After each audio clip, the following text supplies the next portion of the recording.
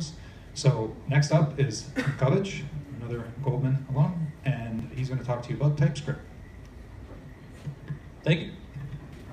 So I'm Tim Cubbedge. I'm currently at Goldman Sachs, and this is 0 to TypeScript in 10 minutes, but the 0 is more like JavaScript, and it's not really all of TypeScript. So before getting into TypeScript, I just want to talk a little bit about typing. So dynamically typed versus statically typed. So JavaScript is dynamically typed. So it's kind of like a recycling bin. You can just put anything you want anywhere and it'll accept it. And you won't find out until the recycling guys go to filter through it and you get a fine. And statically typed is kind of like shoving this block through this circle. So just a quick example. So dynamically typed, here you can do index of this number and you'll never know until you run it. But with the statically typed language being a string, and then it'll let you know in the editor or at compile time. So introducing TypeScript. So TypeScript solves a lot of these problems. It's a superscript of JavaScript. So it pretty much is just all.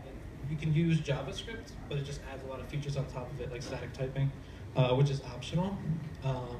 It compiles the plain JavaScript, so you could use it in the browser or the server.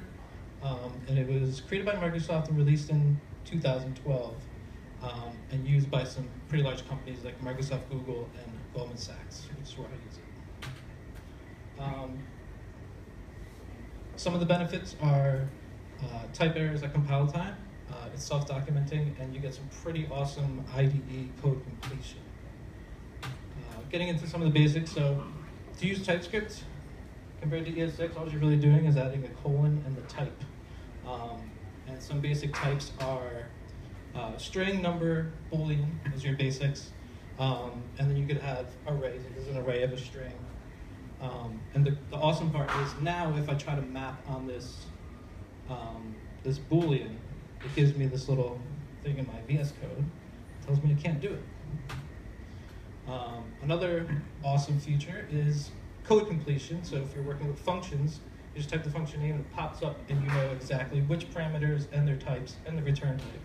So that's an amazing feature. So those are the basic types, but if you want to type something like an object, you could use an interface. So here we have a person with a name and an age. So with an interface, it's really just an object of types, and we just implement it like a normal type on an object.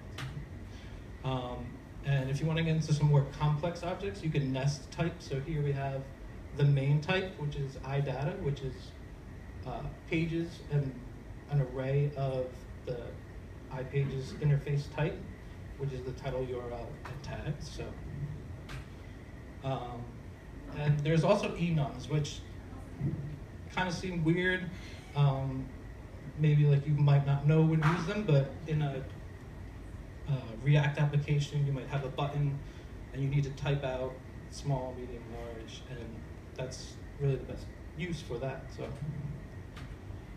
So TypeScript and React, one awesome benefit is that, so we have prop types for React, which is cool, and it lets us say, you know, if something's required and what different types to accept.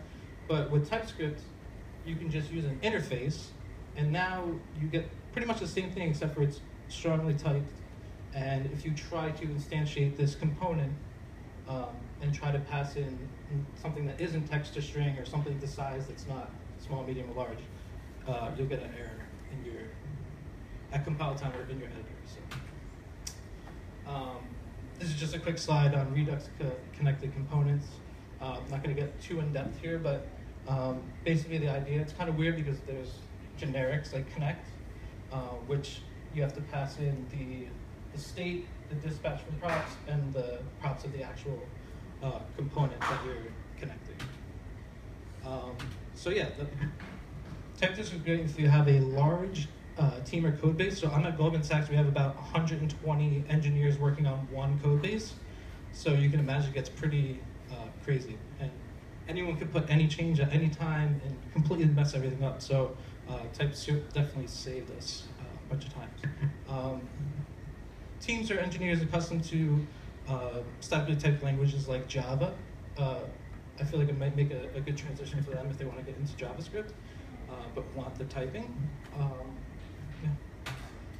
And I really love this chart because, as you can see, CoffeeScript, it's pretty much the exact opposite of TypeScript. So CoffeeScript goes down and TypeScript goes up, which is really cool because CoffeeScript is kind of like a whole another language that transpiles to JavaScript, but TypeScript is a superset. So really, you can just use JavaScript and TypeScript.